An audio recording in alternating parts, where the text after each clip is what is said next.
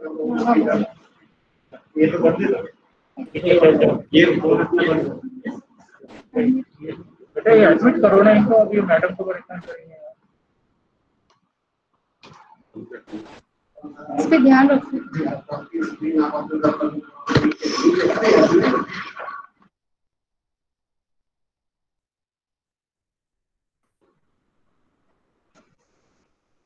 मेरी आवाज जाएगी ओके ठीक है ठीक मैडम ने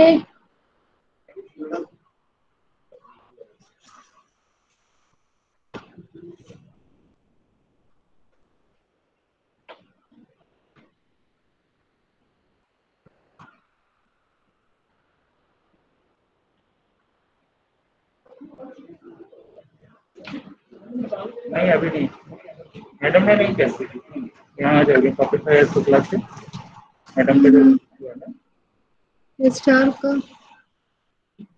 रजिस्टर का भी नहीं है ना अभी स्टार्ट करते हैं आप तो कर सकते shall we start now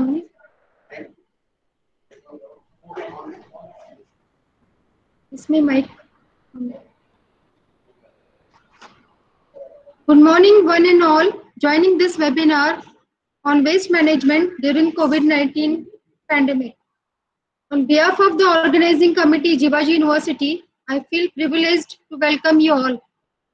I extend a warm welcome to the chairperson of this webinar, Honorable Vice Chancellor, Professor Sangeeta Shukla, Professor Anand Mishra, Registrar, Jiwaji University, the chief guest for this webinar, Professor Sudhir Meshram from Nagpur University, experts Professor B.S. Tomar from BRC Mumbai, Professor D.D. Agrawal from Jiwaji University, Professor Nandagopal Sahu from Kumai University Nainital, Professor Jyotsna Meshram from RTM University Nagpur, Dr. Amit Bansiwal from NIRI Nagpur, Dr. D.S. Bagh from DMSRD Kanpur, Dr. Uma Pathak from DRD Gwalior, faculty members, participants from various institutions, and media personals joining this webinar.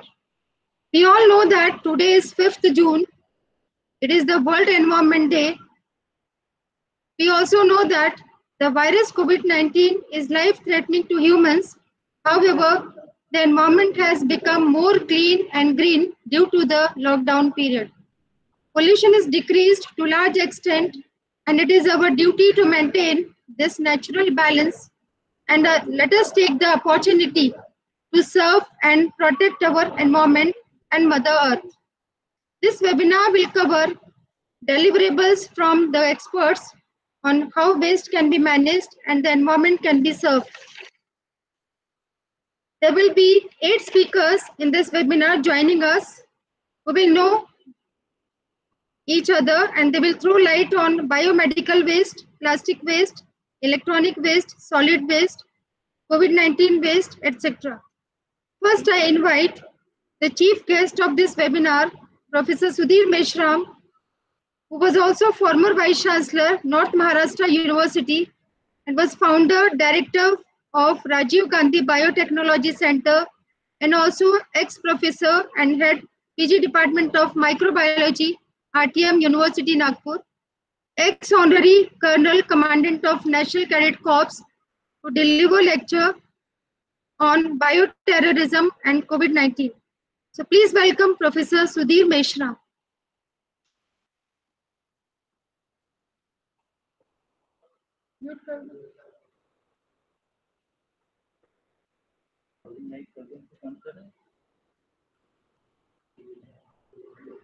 Meshram sir का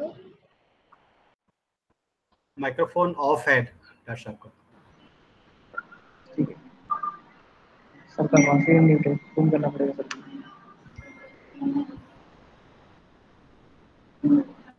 sir ने mute करके रखा है phone करके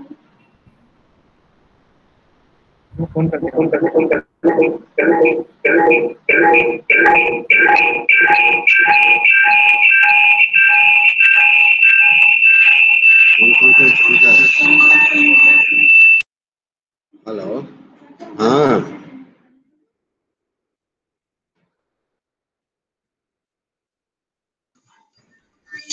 Hello. No, it's fine. Is it fine? Are you able to listen to me, all of you? Hello.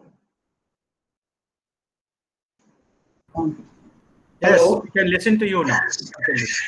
Okay. Good morning to all of you.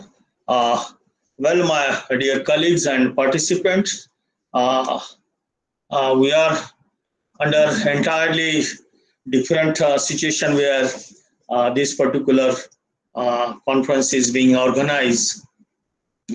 So anyway, uh, this particular crisis or situation somehow reminds me what had we had taken the decision earlier in 1991 and then in 2014 onwards regarding the LPG, that is the liberalization, privatization, and globalization, which had resulted into actually polarization of class and capital.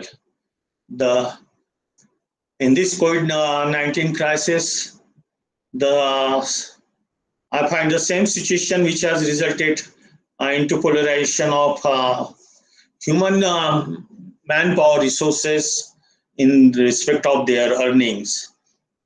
So now it is our duty, being a researchers or the educationists who are involved in the planning and management, to suggest and to come over the situation so that the worldwide it will be acknowledged. So in fact, particularly when we look at this one, when we talk about the waste management during the crisis of COVID-19, of course, it is very difficult to see or to involve in waste management, particularly in COVID-19 crisis, because of the lockdown and other things. But anyway, we can propose and we can short out some of the comprehensive strategies, long-term and short-terms, in on variegated the aspects. And for that, our universities, the colleges, the institutions, the research institutions, they can play a very important role to bring some of the creativity from our this student community. During such crisis, we had to give them some kind of academia of stimulus packages so that their creativity can be enhanced. Because for every management, the creativity plays very important roles. This creativity among the students, because the students, when we see that they are in fact the passive learner, so that's why they are able to contribute much more into the knowledge sector. And when we talk about their creativity can lead to the various ideas which can be turned into the capital zone, which ultimately leads to the innovations. And by means of innovations, they can go for the IPR, and then the various kind of patents can be filed. So during all these things, we have to also consider what are the challenges, what are the various challenges and constraints we'll be facing before the 21st century. Because in view of the present crisis, now it is certain that the 21st century demands a venture-based economy and education. The 21st, as I said, that the 21st century demands the venture-based economy and education.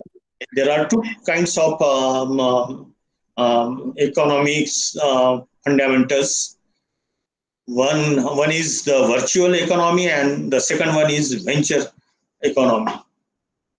Venture economy for the countries like us is very important, where the participation is more from all the communities, where we can share. Common share is very important in these ones.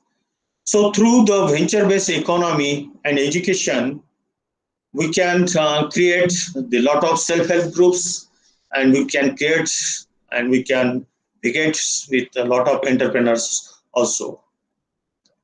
For that, being this one, the academicians, our this one role is very important, because this 21st century demands the sunrise knowledge, the sunrise technology, the sunrise modern economy. So we have to think about the tomorrow's modern economies, especially the post-COVID-19, when that comes to us. And we have to forget about the sunset knowledge now. The time has come where we have to leave the sunset knowledge, we have to leave the sunset technology. Of course, some basic things requires, which help us to form the modern technology or modern the tools. But one has to think about how we can just go ahead with the 21st century, because ultimately the 21st century demands the intellectual capital, and for that we have to create the intellectual capital. So for that we have to go for this one, the sunrise knowledge and sunrise tools and technology and economy as per the need base, the region wise, the country wise, and ultimately for the entire world community. And to share the common knowledge, or this common the economy, this particular COVID-19 has also taught us one thing to all of us, that is the fundamentals of rising the demand for state socialisms. So how this state socialism can be formed or can be helpful during the COVID-19 crisis, or after the the post-COVID-19 crisis. So this state socialism can be inherited from the individuals plus socialisms, which ultimately can be converted into the lifestyle, where we can say the associate life. In Hindi it can be said the सहयोगी समाज. अगर individuals और सोशलिज्म्स का अगर हम उसका combination करते हैं, आने वाले दिन जितने भी रहेंगे चैलेंजिंग, उसको फेस करना है, तो हमें सहयोगी समाज का निर्माण करना बहुत जरूरी है. क्योंकि ये कोविड-19 ऐसा नहीं है कि भाई मेरा घर सुरक्षित है, ये कभी भी दीवार फांद के अपने घर में घुस सकता है. It is invisible organisms. Look at this one, the several instances we can cite. The earlier also, it's a kind of this one. Well, that has not yet come, unless the WHO or the Pentagon or the world community from the developed countries and developing countries, their representative, they study that how this particular COVID has come, and it has spread worldwide. But overall, the theories suggest that it's a kind of the bioterrorism, this one, the form. Earlier also we have seen the bioterrorism. What is bioterrorism? Bioterrorism, it's a attack on us, which is completely invisible, and for that the enemy is invisible. So how they create these bioterrorisms? So these bioterrorisms that has come into the existence by forming or by inventing the biological warfare agents or the chemical warfare agents. Here, your chemistry also plays very important roles, as most of the times, if you see, the most of the pesticides, they are being derived from the polychlorinated compounds, which persist into after its use, which persists into the soil for years together, because they cannot be they are the organisms are not able to degrade them. So these polychlorinated compounds, their residual impact remains years together because they are inherited from the particular compounds known to be structured recalcitrant. They are in recalcitrant natures, which are highly impossible for the biodegradations. So we have to go for alternative this on the measures, and particular in this crisis we can think about those particular this one the crisis as today's we are celebrating the environmental this one day also. आज जागतिक पर्यावरण दिन करके हम सब जने उसको celebrate कर रहे हैं, मना रहे हैं. So we have to that this particular on this occasion, and considering this one the seminar topics, the waste management during the crisis, we have to think about what are the environmental friendly concepts which we can place before the world communities, or especially our students community, the young researchers, they can involve in futures, like the use of supramolecules, which they can forms, or in short, it is known as self-assemble process.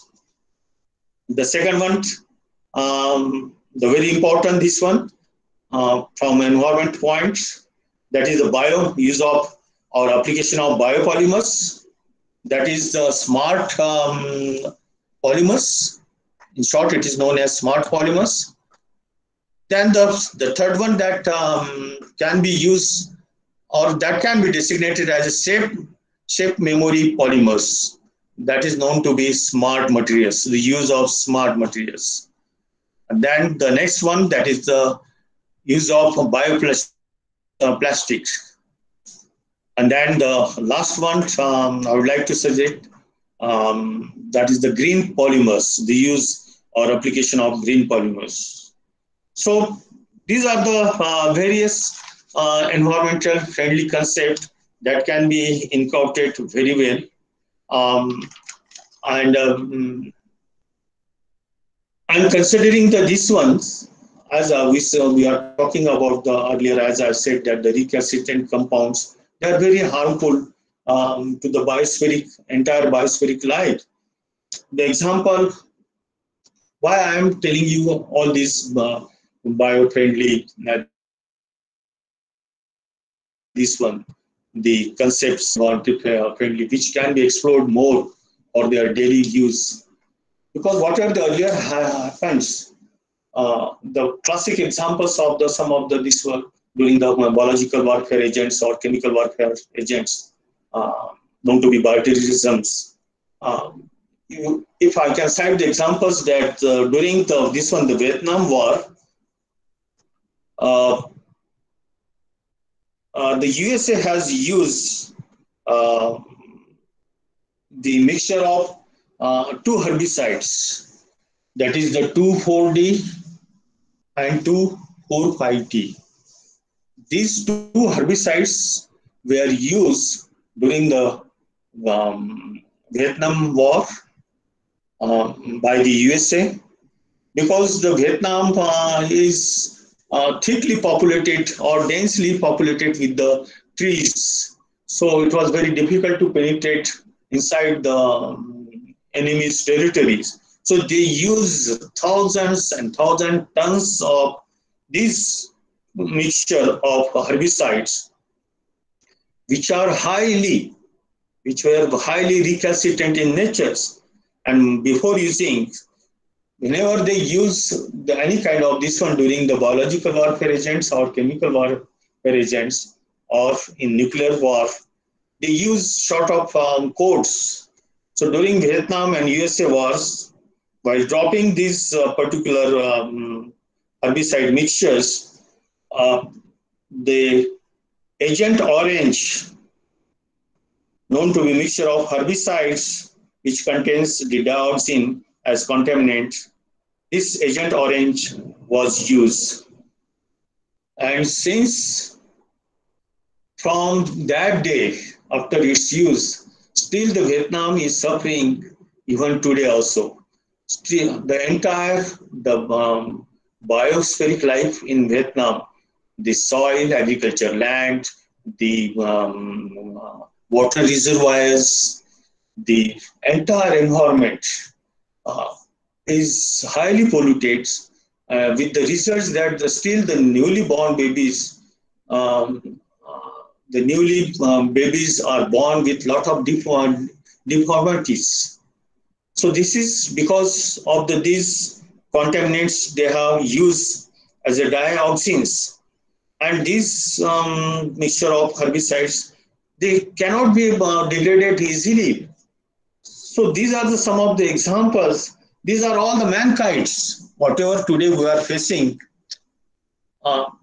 it is all created by the mankind. It is we are responsible for creating the entire chaos and entire crisis worldwide. Because this COVID-19, it doesn't require the passport or any kind of visas, because we have initiated the LPG, as I told you, liberalization, privatization, globalization. So this COVID doesn't require any passport or this one, because we involved more on the world trade. So through the transportation, the worldwide, this particular COVID-19 now it has spread more than 180 countries. So it is the man-made crisis which we have created. So we have to think before the application of any invented technology. We have to see what could be the consequences of our own act. These are our own acts. The consequences are before us, which we are facing. What kind of this one? Are we able to suggest anything, or what we are going to leave for our future generations? We have to think about that one also. So look at this one also. So some of the examples also I can just quote, because these biological warfare agents or chemical warfare agents, they are being maintained very secretly in USA P4 laboratory that is governed by the Pentagon.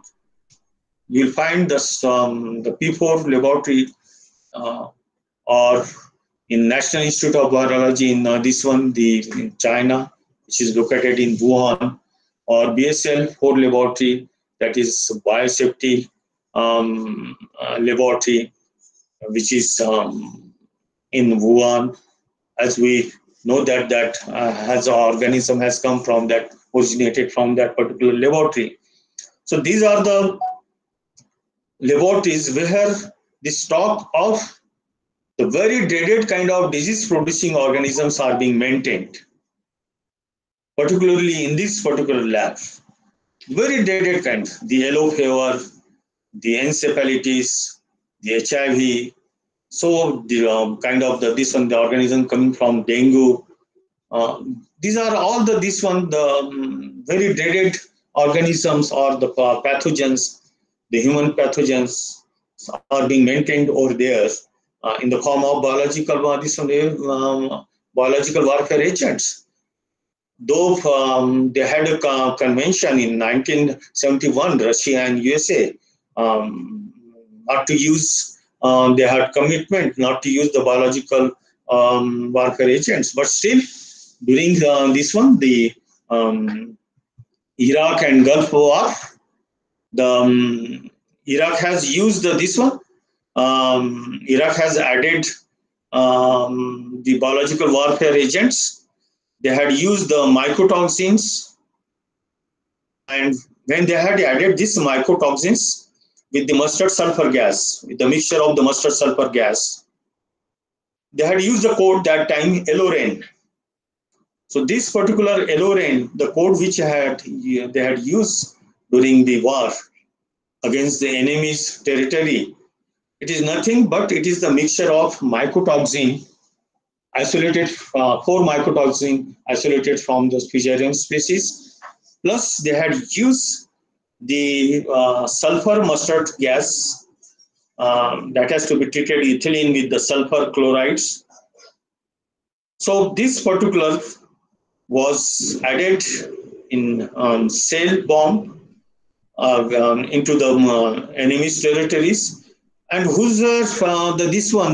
soldier who had come into the context of this Elorane, the mustard sulfur gas, it has a very curious impact on their nerve cells. The nerve cells, particularly on ACS enzymes, that is known to be acetylcholinesterase enzymes. This ACS enzyme is very important for all of us. That's why we are able to recognize or identify the things.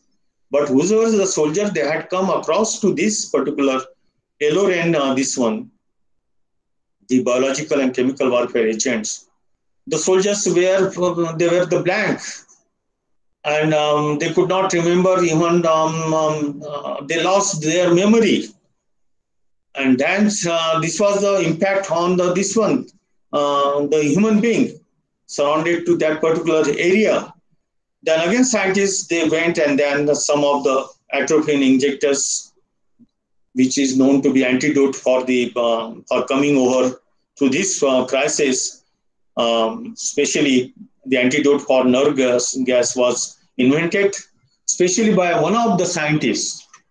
Again, the scientists they involved and then they come out with the antidote. Particularly, one of the scientists who worked in the USA, his name was Francis. So, Francis he invented especially he isolated the enzymes and he manipulated that enzymes genetically by means of genetic engineering, which was responsible for detoxifying the organophosphate nerve gas. So this particular enzymes is known to be genetically modified diisopropyl phosphofluorodase enzyme. So they were prepared in tablet forms and then they were distributed among the soldier in order to protect from these ones. So these, after the use of these biological warfare agents or chemical warfare agents, it persists into that particular territory or in that particular locality. And the humans, the humans, the childs, and this one generation to generation, they are suffering.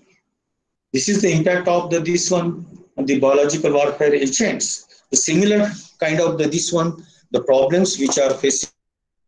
So now the questions are before us. What could be the condition in post-COVID-19 particular phase? So we have to think about what could be the consequences of our own act, considering the future of cities in the post-COVID-19 world. Then we have to think about the economic viability of the post-COVID-19 world. We have to also think about the future of travel in post-COVID-19 world. We have to think about the future of education. We have to think about the behavior of the community, particularly in the post-COVID-19 world. We have to also consider how this pandemic impacting the economy, the world economy, especially in developing countries like us. What could be the future status of our Indian economy during the post-COVID-19? What could be what is the future psychological impact on the entire world community, especially on the children's and the students? What could be the future of our technology? What could be the future of our daily life? in post-COVID-19 world, then how we'll be able to support the students community during this COVID-19 crisis. So the biggest worries what I find during this one, particularly in the crisis of the COVID-19, is the healthcare and education. Now the time has come where we have to contribute, or we have to incur more from our GDP. Right now, whatever the contribution we are taking from the GDP is very less. It is not adequate. So we have to see that the contribution of our GDP for these two sectors gets more. We have, and then coming to this ones, the tomorrow's technologies in view of the crisis, particularly the waste management. We have to think about this one, the toilets. What could be the condition of our the tomorrow's toilets? We have to innovate some of the toilets, which will be dry flush toilets, which has to be sewerless toilets. We have to think about and introduce the neuromarketing, intelligentsia, and information technology. We have to introduce these particular subjects in our this one, considering the today's and tomorrow's crisis. We have to introduce such kind of this one technology and subjects, so that what could be the status of the neuromarketing, intelligentsia, and information. Because if I give some of the examples in view of this crisis, particularly the waste management, the bioplastics, as I have told you earlier, the environmental friendly, some of the concepts, examples, bioplastics and biodegradable solvents. These are the very good examples. So far, the green economy is considered. This particular green economy can be used in variegated industries, particularly such as cosmetic or pharmaceutical products. Some of the bioplastic made from especially from the polylactic acid, that is, in short, it is known as PLA. They are very good. We can use this bioplastic, plant-based, especially plant-based bioplastic made from the PLA. The example can be, I can cite some of the disposable cups, the packaging materials, some of the children toys also we can make. Because these particular plant-based bioplastics, they are not recalcitrant in nature. They can be easily degradable. They will not persist in soils, in our ecosystems years together. So we have to think about the use of these bioplastics or the biodegradable solvents. Then some of the recent have come across to some of the recent news also. Some of the Australian scientists, they are working. They have some of the for construction materials in real estate business. The bricks are being made from the recycled plastics and organic waste. This is very important innovation in real estate, this one sector. Because the construction materials, they emit a lot of pollution, as we are using the cement and other this one. They are highly the recalcitrant in nature. So the application of these recycled plastics and organic waste, as these Australian scientists they have discovered, especially these scientists they have discovered the new kinds of rubber polymers.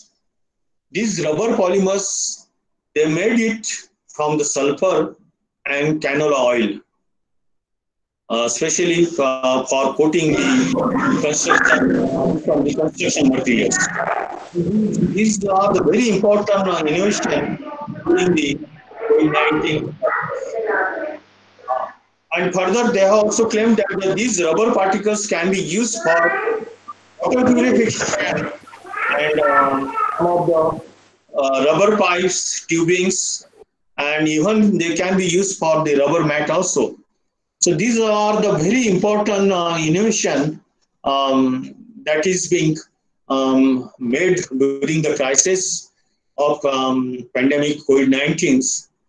So in the meanwhile, the AI is also playing the important role, that is artificial intelligence.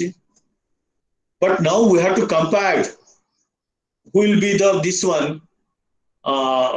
the forthcoming in the 21st century, whether AI or the HI, the human intelligence or the artificial intelligence. In my view, I find that the AI is sort of is a whistleblower. So I'm asking the question to all of you, that is AI is whistleblower for creating the jobless society? We have to think in that direction also. That's why I said that we have to give the sunrise knowledge, sunrise tools, sunrise technology to our students community.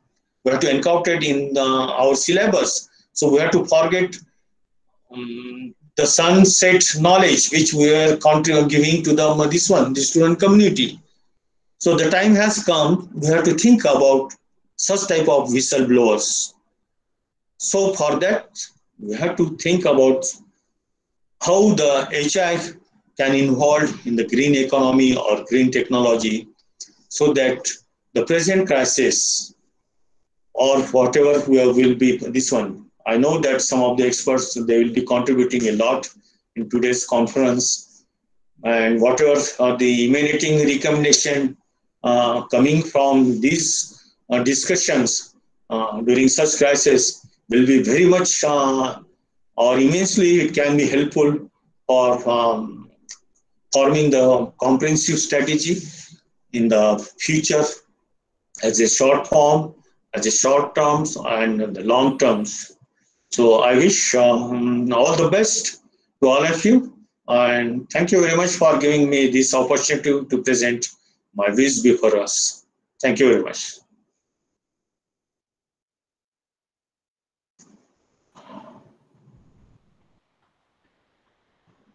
Thank you, sir, for such an informative lecture on bioterrorism and how plastic waste and organic materials can be recycled for betterment, use, and supporting the greener aspect of environment and green economy. So we have to think in future about these policies to government level also. Thank you very much, sir. Okay, thank you to all of you. Uh, since there are many participants, so discussion won't be possible. So we can share your email and WhatsApp number, Yeah. whatever. So they I can. have yeah. Yeah. Whatever this one, the questions are there, you can send me through the this one. We can discuss through the email. Definitely, sir. Thank you very much. Thank you so much. Yes, so much.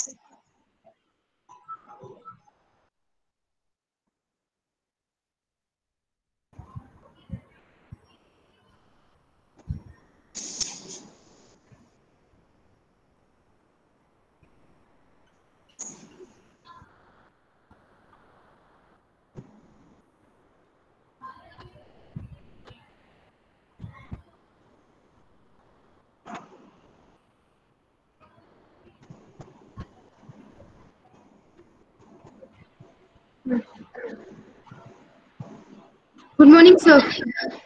Morning. It's time.